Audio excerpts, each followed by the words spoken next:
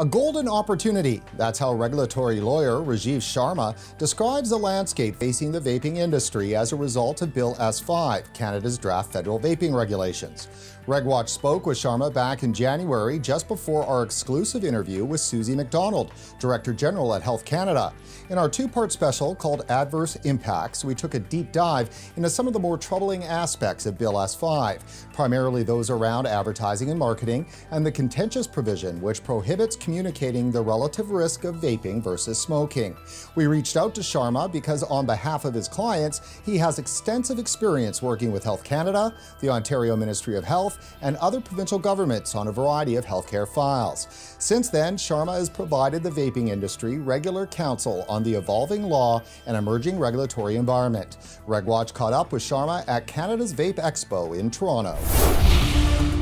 It's early days still. It's still winding its way through the House of Commons, and there'll be committee work, and really, the regulations, that'll be the true test of where the detail comes, and that's still to come. So I think there's a lot of work to do for the industry right now. There's a golden opportunity, I think, in the next year or so, is to get to Ottawa, influence the decision makers, give them the rationale for why things need to change in S-5. For example, the restrictions on health claims and advertising. I think that's still an issue. And that was a big issue when we talked in January. Correct. And it still is? And it still is. At the end of the day, it's early, but I think, the industry has to do some really, really hard work, roll up their sleeves, because there's still opportunities to make changes, especially in the regulations, because that'll be where the detail is. It's a new industry, right? I mean, it's a relatively nascent industry. I think there is some naivety in the industry in terms of how to deal with a regulated industry. It's politics in Health Canada, and a regulator like Health Canada is art and science. And while passion is great, I think there needs to be a little bit more than passion. And I think the passion in the end will definitely win out. And I don't think we should lose that they should lose that as an industry.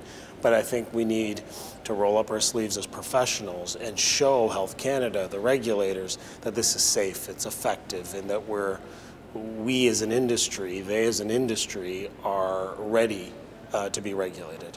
Our sense at RegWatch, when we had a chance to sit down actually with Susie McDonald, as you know, just almost right after we talked, they also do recognize that it's safer than smoking to a large degree. What that degree is, they won't put a number on it, but it's obviously substantially safer, or Health Canada wouldn't be moving at all to allow this if they didn't believe it was safe. Correct. Right, so with all of that in place, boy, they already know that. So what really does the industry need to do?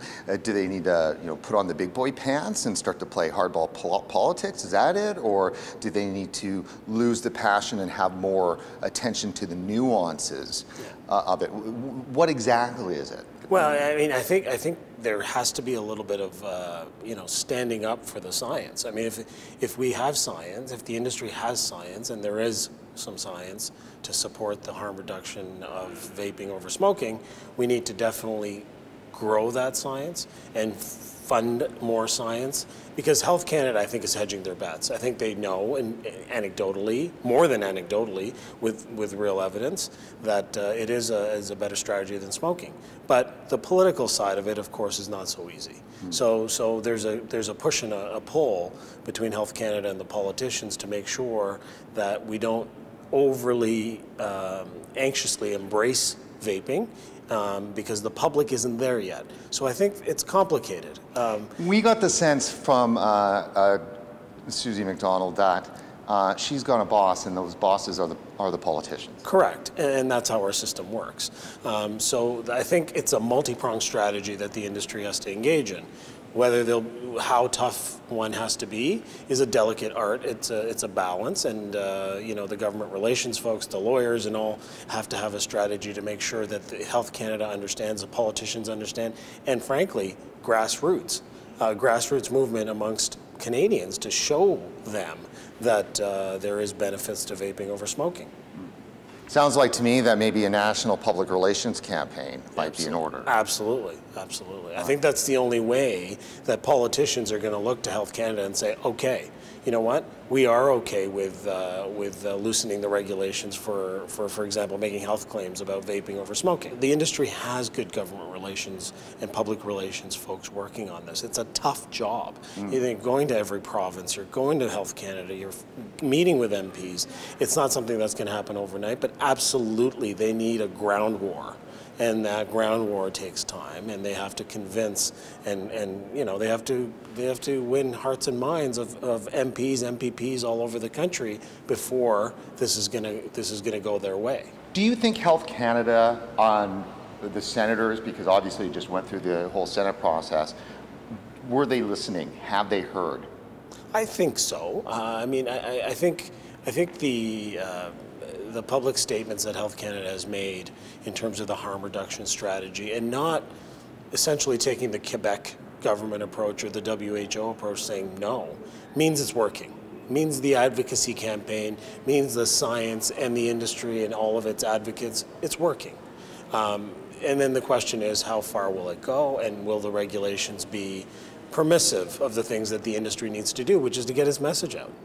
A lot of vapors out there, and industry, when I'm saying that, store owners and stuff like that, are unfamiliar with the regulation making part of the process. They're unfamiliar on the legislation part, but now they're a little more familiar, and it's a bit uneasy for them because they don't understand that the legislation isn't necessarily what's operational. Correct. Yeah, that's right. And in the end, the regulations don't have to go through the same long-winded process as the actual legislation does. And the regulations are made by expert committees in the back rooms, where that's where all the detail is, and that's what the day-to-day activity of the vaping industry will be regulated by the regulations, not the actual legislation. Right. The legislation is generally just an umbrella. It's the law, and the details are all in the regulations. Is there an effort going on right now where the industry is preparing for that next phase, so where when it comes time, here's an example, much like when I talked to you when we first reached out to you, we want to find a lateral industry, nutraceuticals, pharmaceuticals, something like that, where you guys are pretty adept at driving the bus. Are we at that point where the industry is trying to drive the bus with the regulations? We're going, here's some suggested language for what standards should be, here's some suggested language for retail guidelines, that kind of thing? My understanding is yes. I think efforts are being made at all kinds of levels through lawyers and government relations consultants to make sure that the politicians have suggested language or suggested approaches. And I think it's upon the industry. I think the industry has to take this time in the next year or so and realize that this is it. This is a fundamental moment. This is an important moment for the industry, and what comes out of it at the end will be the result of the work in the next year. Well, I think the industry has to get organized. I think they have to have codes of conduct. They have to have self-policing, self-regulation. They have to build governance structures within the industry, and that can only be done when the industry gets together and says, we should self-police before the regulator tells us what we can and cannot do. Because in many respects, industries that are mature, like pharmaceutical industry, largely self-police their compliance with these things. We've always heard from the industry, and rightly so, that they are very proud of the self-policing that they had already done. The message I'm hearing from this is that was just the start. That's just the beginning. This is just the beginning. Yeah, there's a lot of hard work to be done. So it's about earning trust with government. That's right. That's right.